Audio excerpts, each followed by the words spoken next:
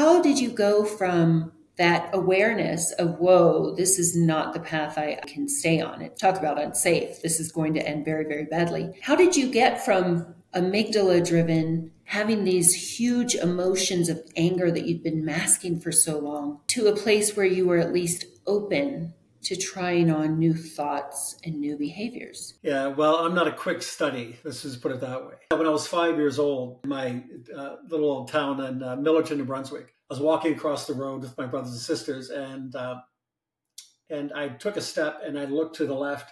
And back in the day, you know, if you're in around my age group, you remember that cars had door handles that stuck out. The door handle stuck out about 2 or 3 inches. Well, I took a step, I looked to the left, and I caught the door handle of a moving car in the right temporal lobe. Now, that was when I was about 5 years old. So again, that's, you know, it's over 50 years ago. And back then they had no idea, right? They just said, well, he's not cross-eyed, he can walk, you know, he has speech. When I woke up, I had a bunch of metal plates kind of lined up along the side of my head. It wasn't until about 15 years ago where I went and had a few, what they call a qualitative electrocephalogram. So I had basically had my head examined, which people have been telling me to do for years, apparently. And so what was interesting, and this really played a part in my journey along the way, even though I didn't really understand what was going on, is that the right side of my brain, this is where a lot of emotional regulation occurs from. And when my brain reaches a certain calibration, when I get under a certain degree of stress, that right side of my brain kicks out. I kind of flatten out, like taking sometimes antidepressants will flatten people out emotionally.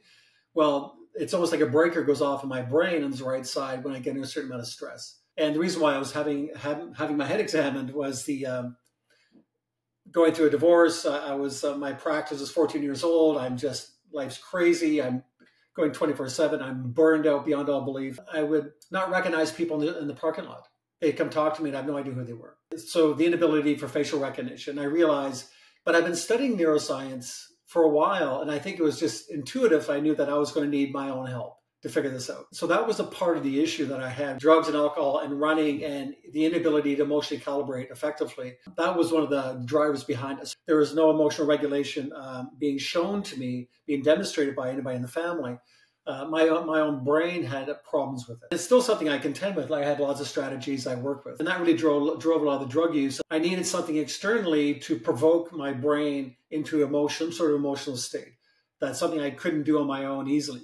Not only did I didn't have the examples given to me by the adults in my life.